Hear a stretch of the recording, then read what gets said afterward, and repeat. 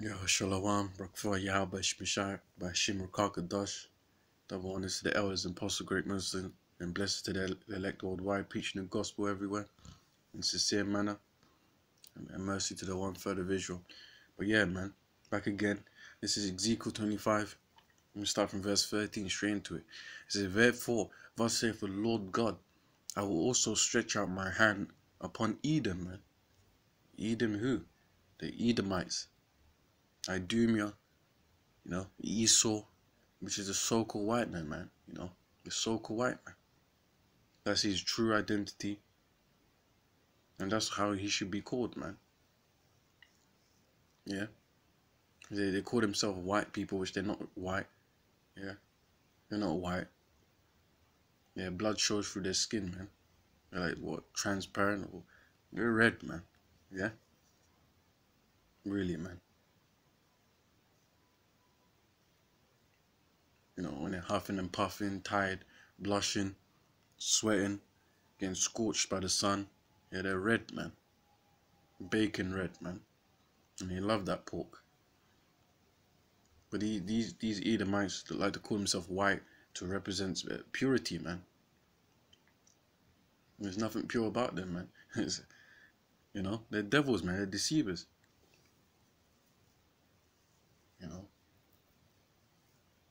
They're really darkness, man. Because that's what they promote, darkness.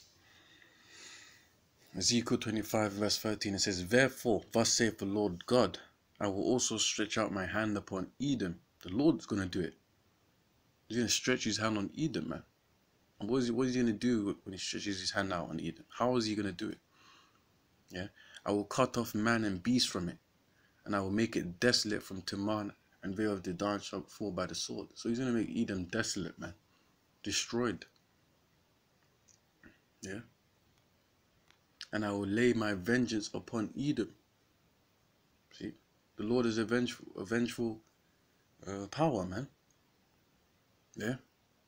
But why is the Lord taking vengeance? What did Edom do? Who has Edom hurt, man? The so-called white people. Who have they hurt? Who have they targeted? "And I will lay my vengeance upon Edom by the hand of my people Israel." So he's gonna lay vengeance by using the Israelites, man. Yeah. Yeah, the Lord's gonna start with the men of the Lord.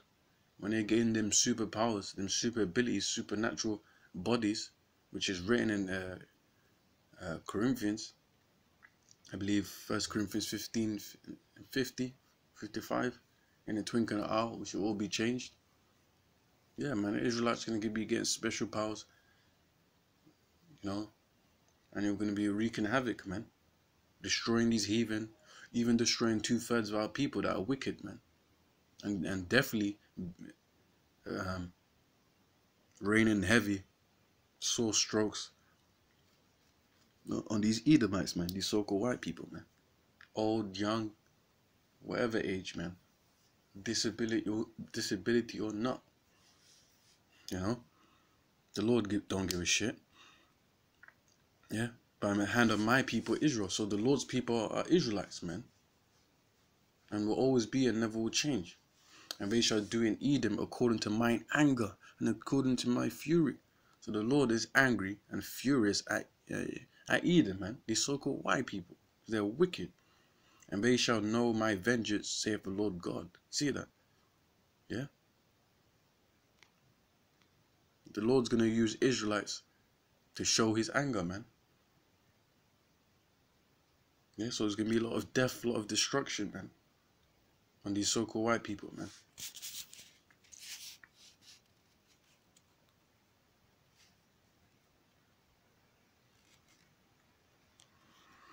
It's Revelation 13 and verse 9.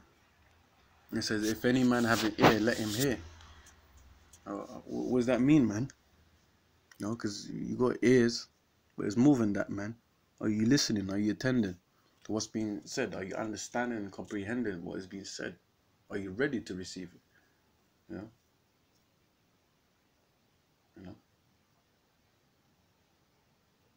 This is a book of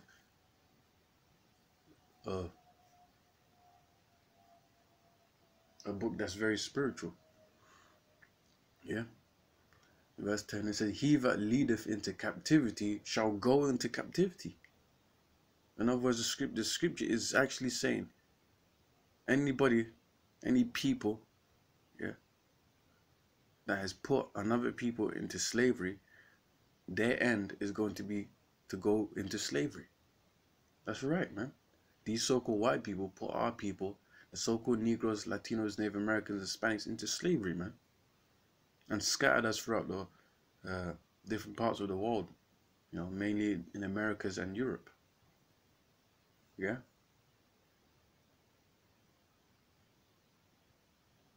Forced us to build their economical structure, their infrastructure, fighting their wars, you know, to till their ground, to make life good for them, while we suffer, gaining breadcrumbs even to this day, dying blood, sweat and tears, and still looked down on, still talking shit upon, being whipped, lashed, held in chains from your neck, your head, your mouth, your arms, your legs. Yeah, like cattle, like animals being treated. Killed for fun, killed for entertainment, sold, traded, treated like prostitutes and sluts, from boy to men, boy, men, women, little girls, babies. Yeah. We suffered, man. But revenge is coming, man. Revenge is fucking coming. The Lord's going to bring that revenge. The Lord's going to bring that judgment upon Esau and the rest of these other nations, these heathens, man. Yeah, he that leadeth into captivity shall go into captivity. He that puts another person into slavery is going to go into slavery. That's what the scripture is saying. And it says, he that killeth with the sword, yeah, must be killed with the sword. The scripture is saying, he that killeth with the sword must be killed with the sword. They kill us, man. They've killed us. They're still killing us. Yeah. Over millions that have been slaughtered. Just by transporting us from the coast of West Africa to the Americas, man. Millions of the Native Americans died, bringing diseases to them, which are our brothers, man, brothers and sisters. Yeah.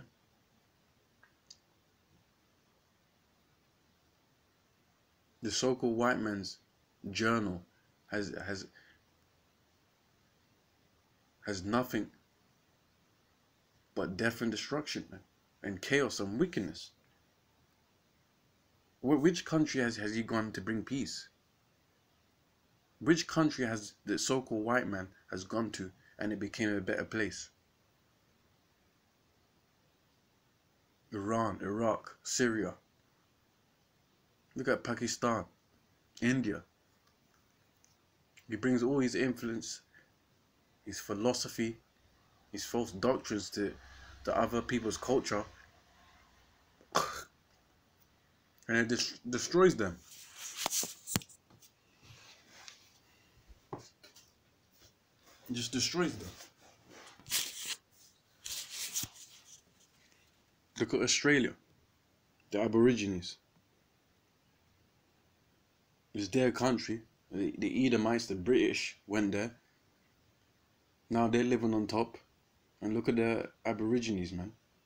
The people that inhabited it first. They're at the bottom. Explain that. The Native Americans, our brothers and sisters. He went there, made deals, broke the covenants. And look where the Native Americans are living. Reservations. In the borders. But the white people that stole the place, they're living on the top. Same places in Africa. East to west, north to south.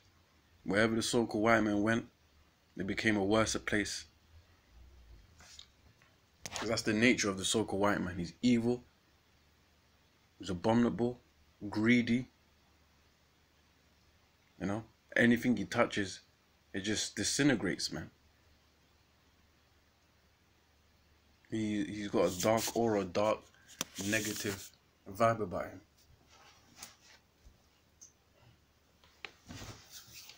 He can't help himself but be wicked. He that leadeth in captivity shall go into captivity. He that killeth with the sword shall be killed with the sword. Here is the patience and the faith of the saints. Yeah? Let me say that again. Here is the patience and the faith of the saints. So you Christian people ain't reading this. You don't even know that slavery is in the Bible. You don't even know that the Lord wants revenge for his people, the Israelites, which is you so-called Negroes, Latinos, Native Americans, and Hispanics, man. And those that are scattered throughout the earth, no matter how you look like. You don't even know this, man. So you claim that you're patiently waiting for the Lord. You claim that you have faith in the Lord. You claim that you're a saint. Well, then you have to believe this. You have to believe and have faith, yeah, of the coming destruction and enslavement for these other nations for what they did to us, the Lord's people, the Lord's chosen, the Israelites. And if you don't believe that, then you're not a saint, man. So this book is for the book of the Israelites. Yeah, they're the saints. They're the chosen. They're the anointed. Psalms 148 and 14.